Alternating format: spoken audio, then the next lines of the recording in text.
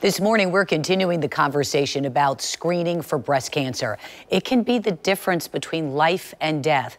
Yesterday, we shared with you a surprise reunion between a local breast cancer survivor, Wykena Harris, who's sitting there, and the woman she believes saved her life.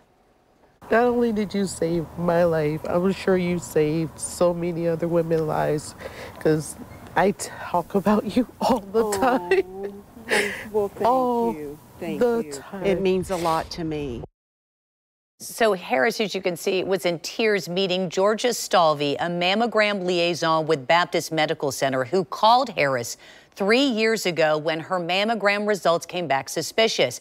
Harris thought the results were a mistake, maybe a false positive, and was delaying getting rescreened. But Stalvey convinced her over the phone to get checked right away. And that happened, and doctors ended up finding 3 tumors in Harris's breast. She believes had it not been for Stalvey and that gentle push that she was giving her, she called her 3 times, the cancer would have spread. Oncologist Lara Zuberi is with Baptist MD Anderson Cancer Center, is joining us via Zoom this morning. Good morning. Thanks for being with us. Thank you. Good morning to you as well. So, Doctor, when I interviewed Georgia Stalvey, who is the one who schedules these rescreenings for women with abnormal results, she said there are women who either hesitate to rescreen or some don't even set up a second screening. Why do you think that is in your experience? So that's exactly right. And I cannot stress that enough. I mean, mammograms save lives. Being aware and getting to your doctor, regardless of the mammogram, saves lives. So very important to keep in mind that breast cancer is extremely common. So it's a 13% lifetime risk, which is a high probability. It's not a low number. And so all of us have close family and friends who have had this diagnosis and have had to have treatment for it. Early detection is key.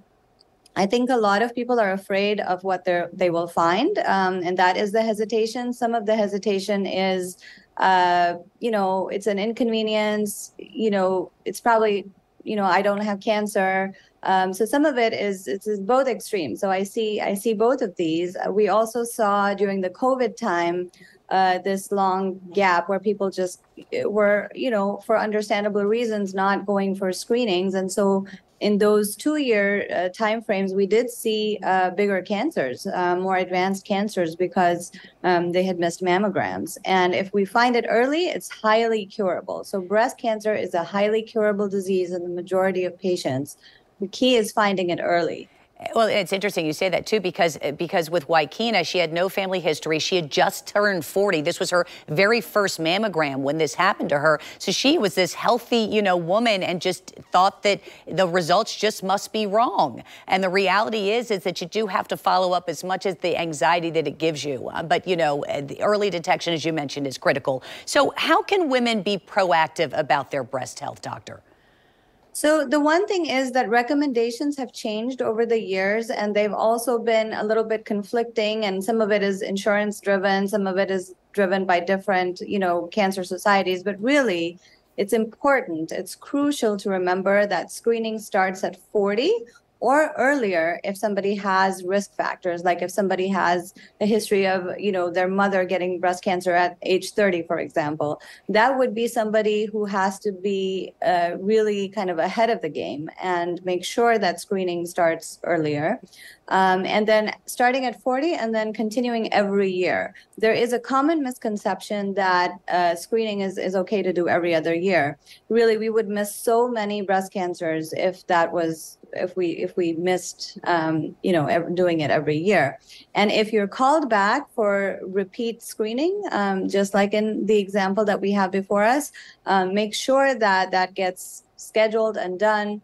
As for breast cancer, we, like at MD Anderson Cancer Center, we have a team where, of course, we rely on our radiologists, our pathologists, and then from the physician standpoint, also we have, once we have this diagnosis, we still have a team of medical oncology, which is, myself, but I rely a lot on my surgical colleagues as well as my radiation oncology colleagues. And we're all here to help make this diagnosis easy, make the treatment and this difficult journey as easy and simple as possible.